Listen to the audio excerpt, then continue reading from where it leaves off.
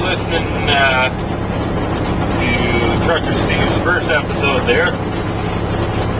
Tell you what, that blows my first episode away. Oh well, all got to start somewhere, right?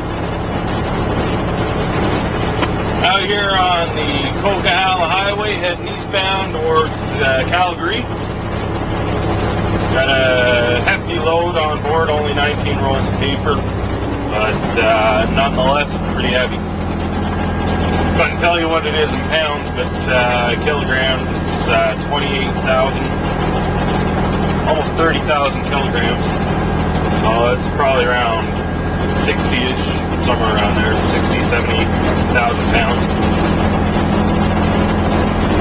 I've been on this road for about 4 months, I guess. And as weird as it is to be back on it, just like old times.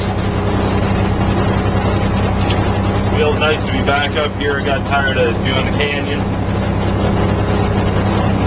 Arrow, like I said, was a good company.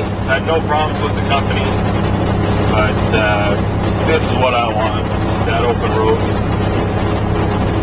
You know, once I get kids involved in the picture, then, you know, no offense to my wife, obviously, but it's probably going to end up being a different story because I'm not going to miss out for my life, you know. The wife can always come along in the truck, you know, kids, not as easy. But it's been a pretty long day so far. It's 4 p.m. I left the house at, I think it was about 10 o'clock. About an hour and a half to the yard. And I had to sit there. I had a flat tire on the trailer, so I had to go and get that fixed.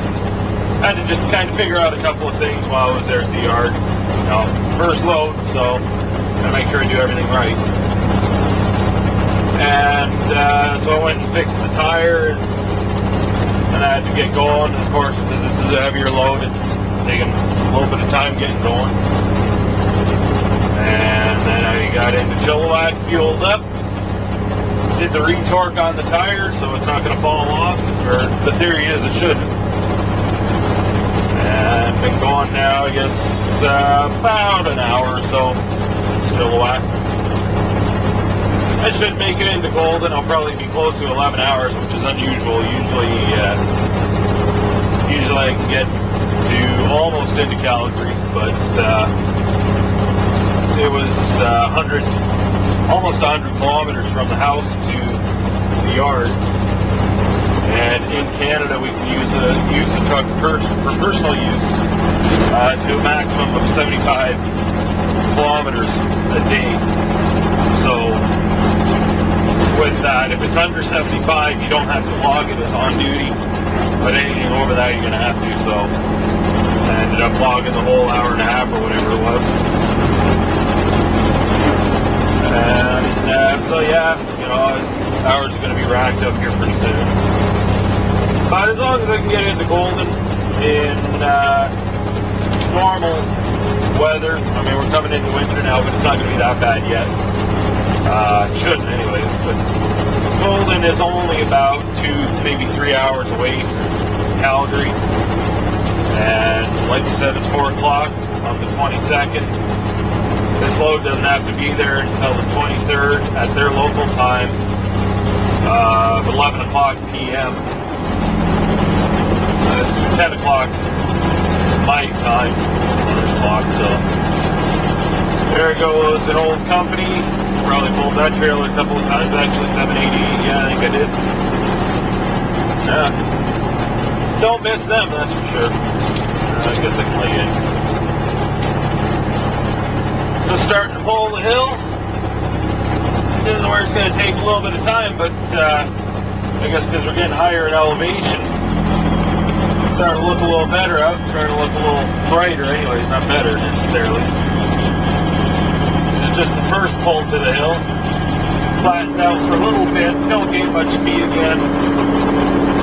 But you get up here, you get going, grab a couple gears, and then you pull the big hill.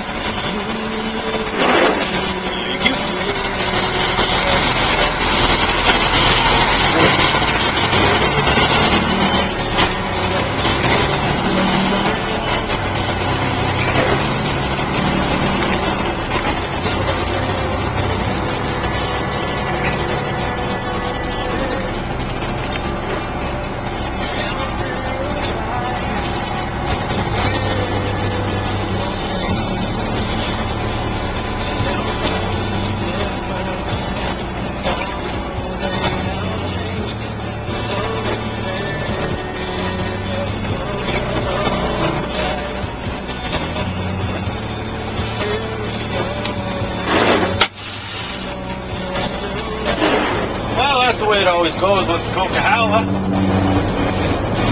You sit there and you drive and you drive and you drive up the hill and everything. It's raining and or snowing. Until you get to the toll booth. If you get to the toll booth, you start seeing the blue sky. And, well, the road dries out.